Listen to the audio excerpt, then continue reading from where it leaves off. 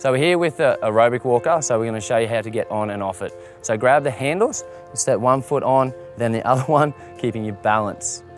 So what you're going to do is you're going to walk forward and back, making sure your abs are nice and tight, chest is up. So this one's really good for anyone with knee problems, joint problems, because it's low impact. It's just be careful with your range of motion, making sure that you only go as far as you're comfortable. Okay, so with this exercise, you'll feel it through your quads, your hamstrings and your calves, as well as your cardiovascular system.